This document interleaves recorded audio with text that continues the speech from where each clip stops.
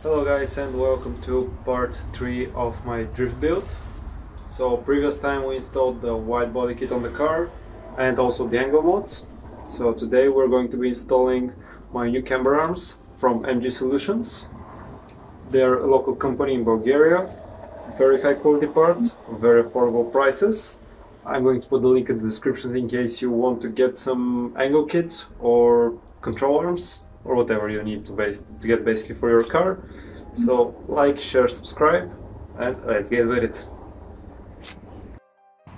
So in terms of tools, basically this should be everything that we need. I'm not going to say it's going to be a 5-minute job, because probably I'm going to end up working 7 hours on it, so whatever. Yeah, this should be just enough in order to swap them out. You need the 17 for your wheels, obviously, 19 for the bolts that are holding the lower control arm to the actual hub.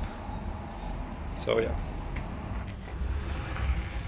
Okay, so that was a little bit of misleading information. I'm going to have to take off the differential. You have 4 nuts that are on the drive shaft. Then you have 6 on each side on the half shafts, and yeah, 3 more bolts that hold the differential on the subframe. So yeah, not the 5-minute job I expected. Again, let's get with it. Okay, so everything is undone at the moment. Now I just need to slide it out of there, which I am not going to be able to film because I'm doing this by myself and I don't have a place to leave my phone.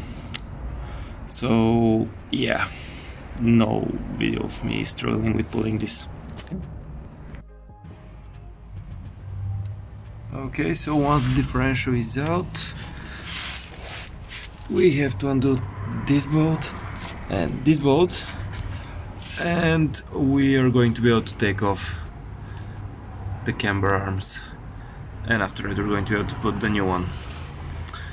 So yeah, again, no video of me struggling. So here is the side-by-side comparison between the old ones and the new ones. Basically, yeah, you can see with just one hand I can twist it, and yeah, imagine what drifting does to those things. So yeah,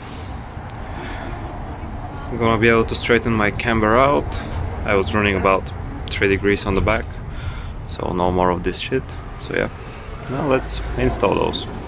I think before getting everything down on the ground, I'm changing the old rubber bushings with new that are heim joints in them, with unival joint or whatever you want to call it.